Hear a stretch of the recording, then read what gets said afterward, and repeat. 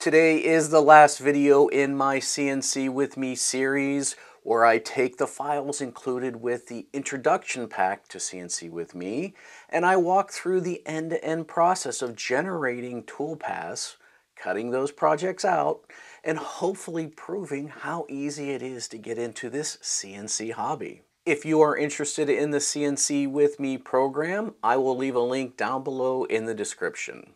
In the interest of full disclosure, I have no affiliation with Hamilton or CNC with me, but I did pay my own hard-earned money to become a community member, so you can connect with me there as well as hundreds of other CNC nerds. In my last video, I ran through the detailed process of bringing an SVG into Carbide Create, creating the toolpaths, exporting those toolpaths to my Onefinity CNC, and creating this amazing little catch-all.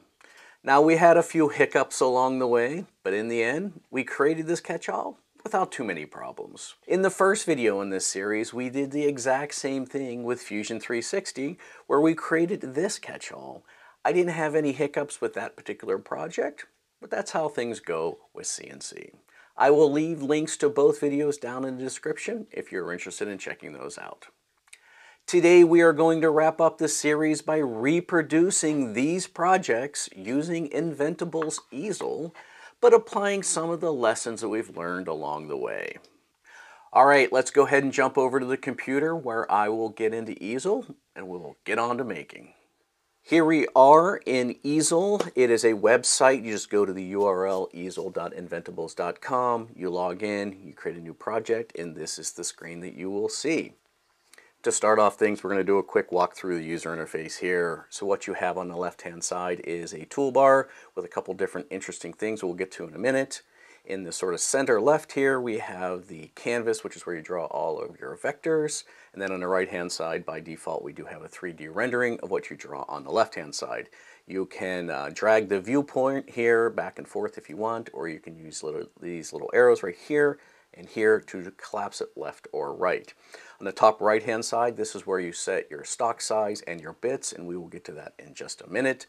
Then on the bottom here, you do have the opportunity to create multiple sheets. This is an advantage over Carbide Create, in my opinion. You can have multiple versions of your vector here with different toolpaths on it, and so that's something that I find useful, especially when I'm doing inlays, that you really can't do in Carbide Create, which is limited to a single design.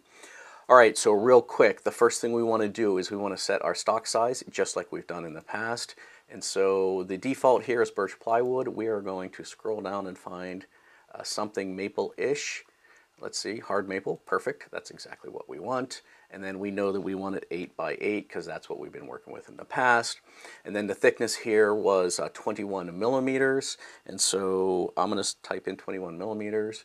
This is something that I also found interesting that Fusion does and Easel does, but Carbide Create does not do. If I type in 21 millimeters, it automatically creates it, turns it into inches or whatever the units are that you have. So Carbide Create didn't do that, and I found that a little frustrating and a little annoying because I had to manually compute it, but it is what it is.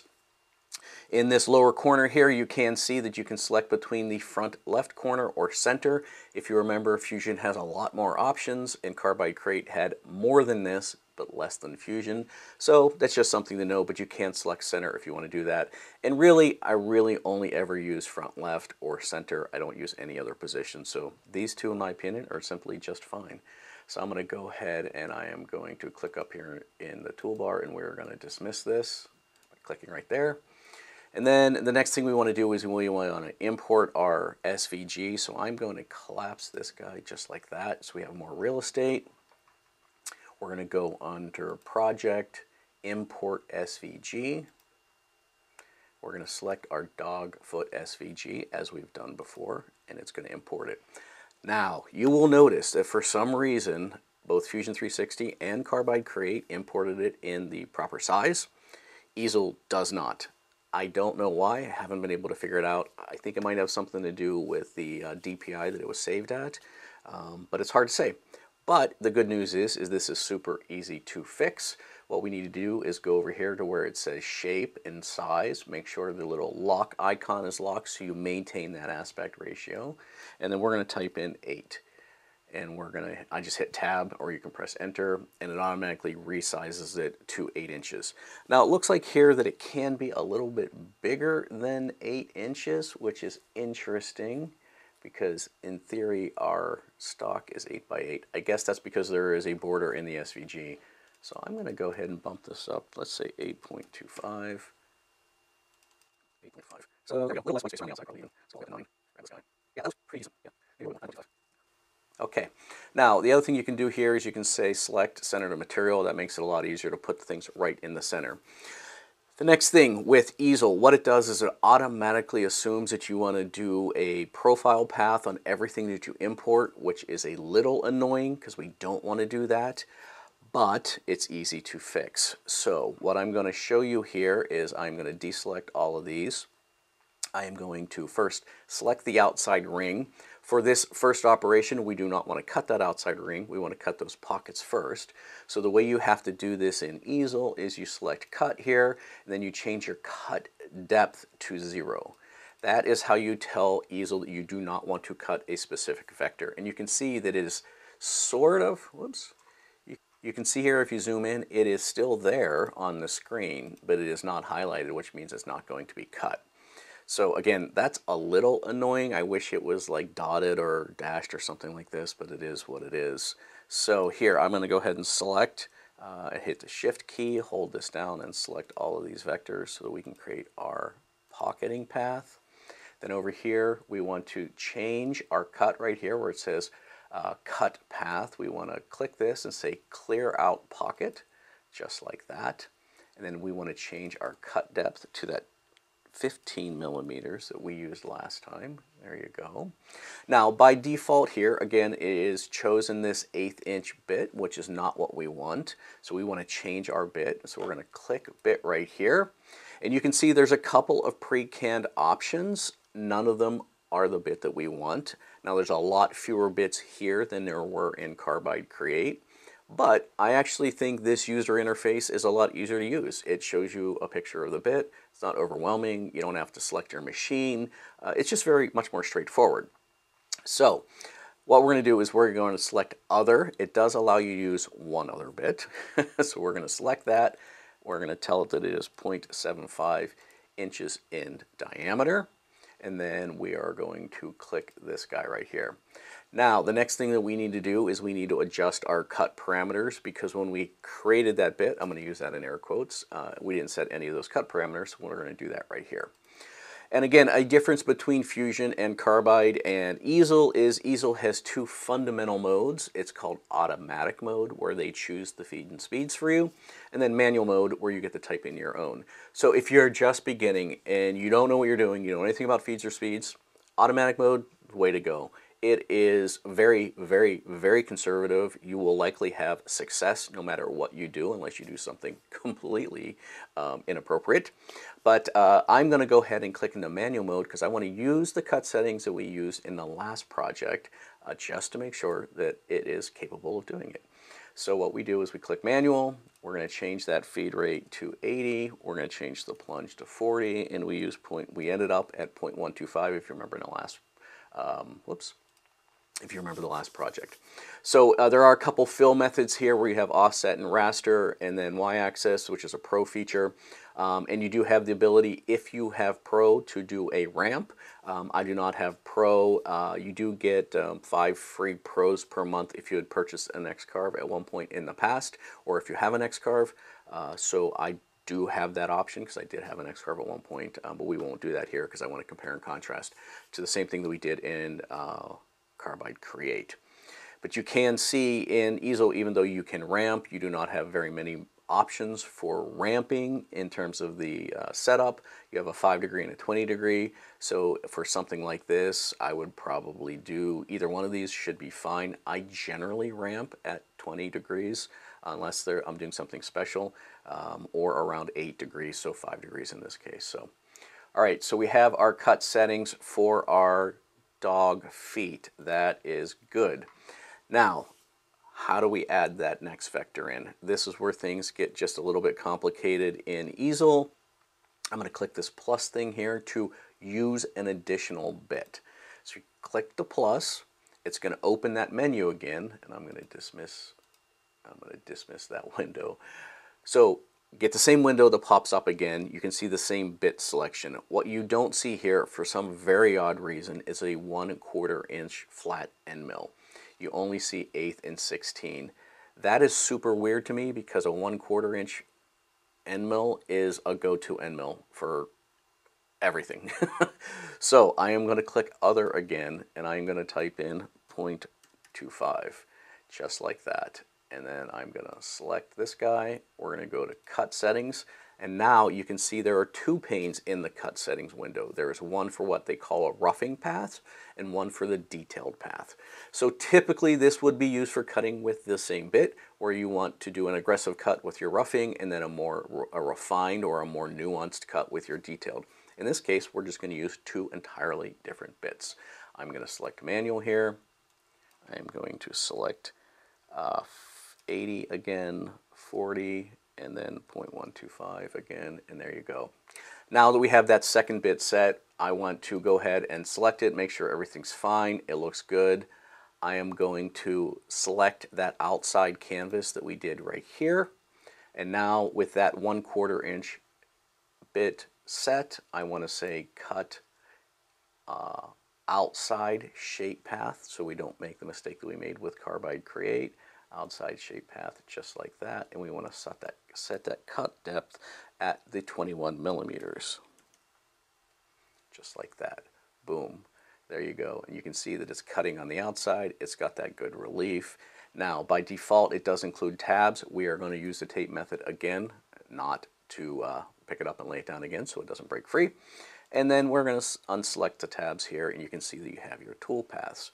So if we click over here and we bring this this arrow thing back, we see our 3D. I'm going to slide this guy. Here you go. All right, so here is our 3D rendering. If you want to see what your tool paths look like, you click on the Simulate button here. It calculates the tool paths very quickly. And it looks like what we have is pretty good. So I think, yeah, so we got our cuts here. They look pretty good, and our profile. Okay, so next, how do we get this G code and we get it into the Onefinity?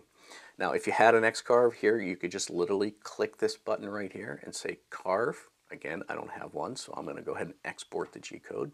So I'm going to select on Project right here, and it'll say right here, Download G code. You can download the roughing pass or the detailed path, or you can download it as a zip file. So I'm going to go ahead and download the zip file so that I have both those files, and then I will get those copied over to the Onefinity here. So let's go ahead and do that. One thing to note, it does allow you to also download the zip file of the project so that you have your final vectors and the settings you used for your vectors. What is interesting to me, there does not appear to be any way to re-import that project into Easel. You can share this project with people and you can publish it to the Easel website, but you can't send a pre-zipped file to folks and have them import it. They have to manually recreate all of the toolpaths from the SVG that you download. That is something that I think that Inventables could do a little bit better. This is it's just a little dumb to me that you just can't re-import a project. But I guess if you want to send it to someone, then sharing it would be fine. However, if you want to, say, post it on a website and allow people to download it, then that's a little bit more problematic. So here we are. It is what it is. We are going to download the zip of the G code right here, and it just downloaded it. So what I'm going to do is I'm going to unzip that. I'm going to put it in the proper folder, and then we're going to get that uploaded to the Onefinity, so stand by. All right, so I've taken the zip file, I've unzipped it, I have created a folder on my computer here where I have the two files, detailed in the roughing. By default, Easel will name them, whatever you name the project in the website. Now, we didn't do that during our little tutorial, so I want to switch back and show you how to name the project so you have something useful. If we click back into Easel here, you will see here under Project, it says Untitled here. We can just click this guy and say, dog, paw, and close, and now you will see that it automatically renames it. One of the beauties of Easel is it automatically saves it as well.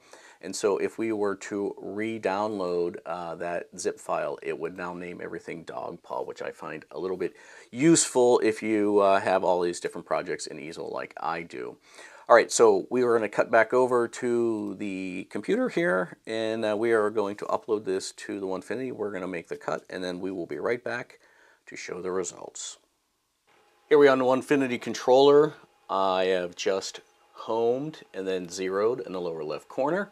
So we're going to go ahead and press forward with uploading here. So you can see we still have the contour from the last cut set. So I'm going to select upload here. We are going to go into the folder where we have everything.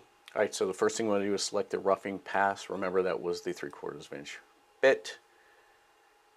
We have Onefinity here. The render looks pretty good. Although this looks like a profile now that I look at it. We need to go back into Easel and check. This is the beauty of rendering, and just some mental cues that if you are not familiar with the process, over time you will just learn when things just don't quite add up.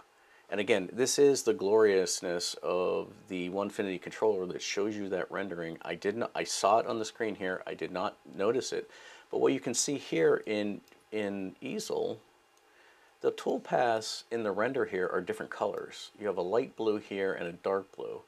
I did not visually pick up on what that meant. Is those are the two different bits for the roughing and the detailed.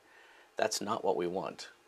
All right, it looks like in Easel to separate these toolpaths, we need to create a whole nother sheet, which is super unfortunate, but we will do that. So I'm going to select plus here, 8x8 maple, we're good to go. I'm going to select all, I'm going to copy, I'm going to paste it here so they are in identical locations. I am going to now get rid of that second bit over here. I'm going to get rid of the second bit here. I am going to select this guy, change the cut depth to 0. So now we have just the pockets. Let's do our simulate here. Okay, that looks good. Okay. Then over here, I want to change this bit to be 2.5. Cut settings look good. However, I want to select these guys, change the cut depth to 0. So now we just have the outline. All right, so I figured it out. I think it's not optimal, but it is what it is. So what we have here are two separate drawings. I took the original drawing, I copied it onto the second drawing, so it's the same size, same location. I have created the first drawing, which is this pocket operation with the 3/4 inch bowl bit.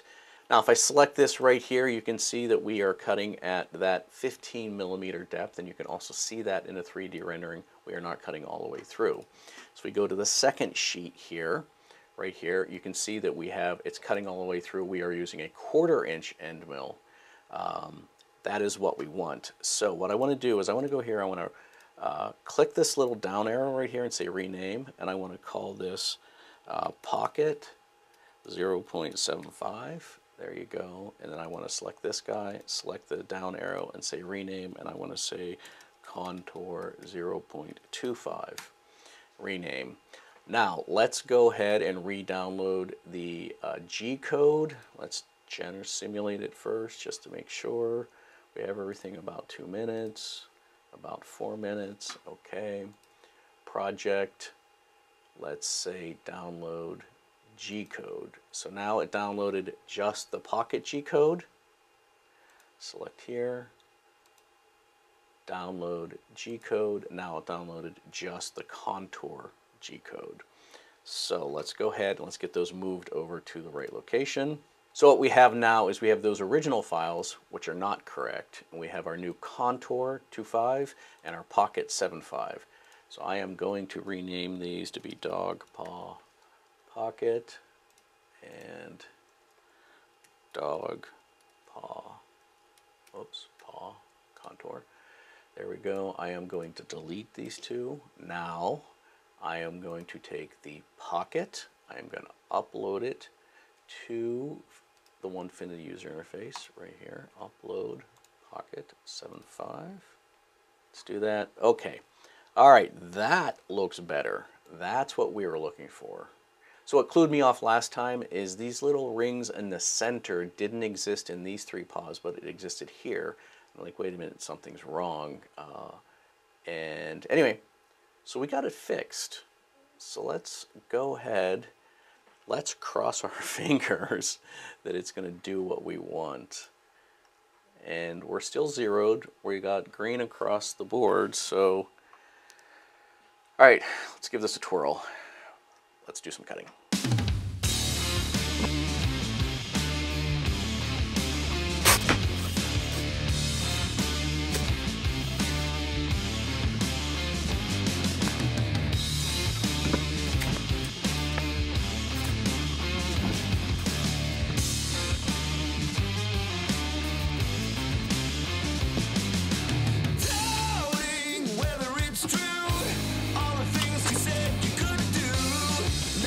So what I just did right here is I put the bit on the corner, the lower left corner, as we set in our toolpath.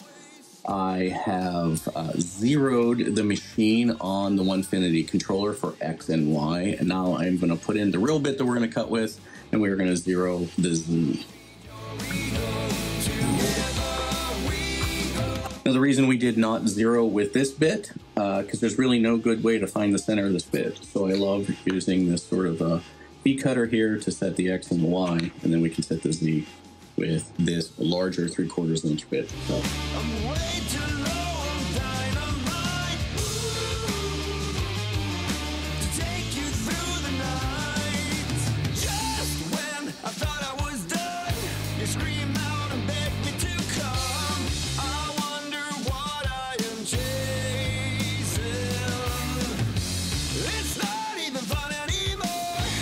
All right, just something to notice here, which I think is interesting. Hopefully it'll come out on the camera. The surface finish here on the side for the easel is a lot worse than either of the ones in the past. You can actually see visible lines where the bit was going down, and then the bottom cut is just ever so slightly on the outside than it is on all the rest of them. It's like it's progressively getting wider. Now, typically I would say this is a machine problem, but insofar as I've done 2 of these already and I didn't have this problem, it's almost like there's something Easel's doing. I don't know. I'll have to look into it at some point in the future. And then it occurred to me as well that I didn't get a chance to set the step over for this bit. There was no option to do so, and so there's a little ridge right here. But everything else looks pretty good.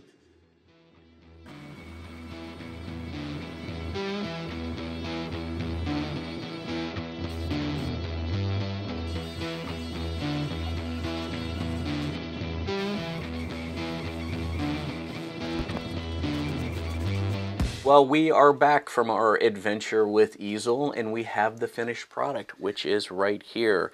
And I think it looks amazing. I actually think it turned out the best out of all of them, and I will talk about why. So first, right off the bat, I just want to say that I did have some surface finish issues on the side with Easel. I don't know why. The cut settings were the same as Carbide Create, and we use the same machine, and we use the same bit.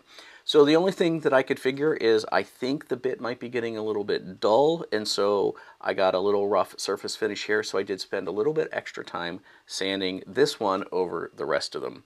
And so that's just something to be aware that, you know, everything could be the same in your projects, but you suddenly start seeing a lower quality cut, then I would certainly look at your end mill. But because we cut this a little bit deeper than we did with the Fusion project, we were able to do these roundovers, and it just gives it a much nicer finish. It's softer, it looks better than the one with Fusion, which is right here, and so hopefully you can see that. This is a very sharp corner. It's actually rough to the touch, and so when you do the roundover like I did, it just looks better.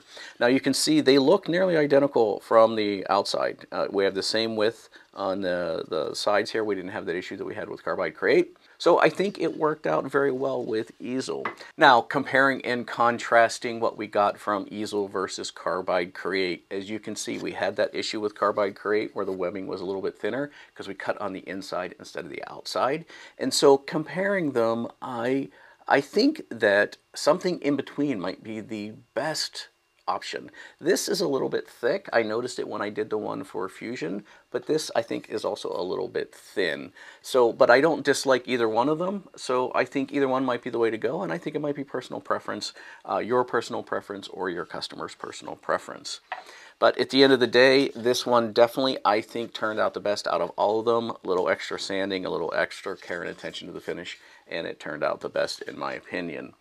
All right, so real quick, I just want to say if you are getting value out of this video, please consider hitting that like button or maybe even subscribing, but no pressure. So quickly comparing the three programs in the ease of use. Certainly Fusion is a higher end program. It has more features, it has more details, and it is harder to learn.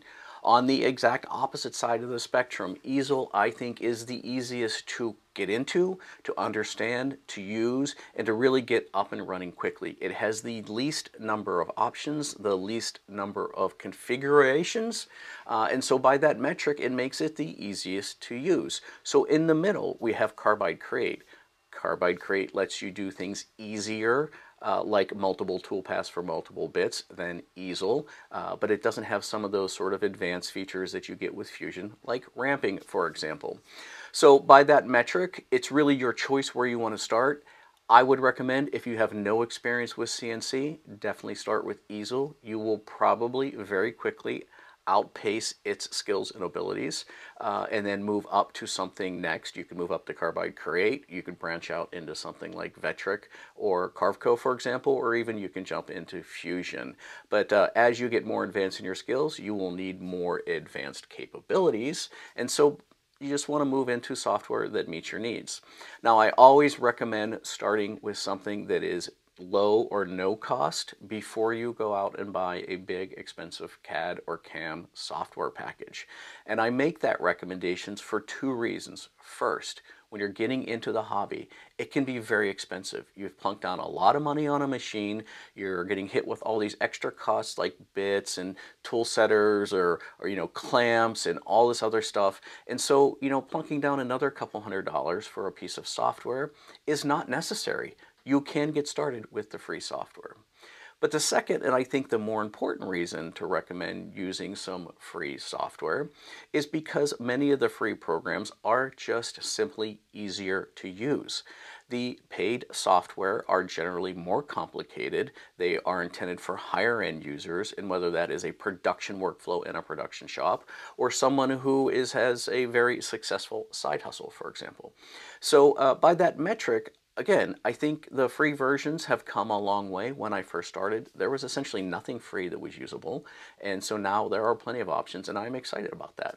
So the last thing I just want to say about Easel versus the rest of them, certainly I had some issues getting Easel to do what I wanted it to do. We had to break that design up into two separate sheets and configure it with two separate bits entirely. That is a little bit odd. I don't ever remember having to do that in the past, but perhaps I did. So I would like to see a little bit more flexibility from Inventables on that one.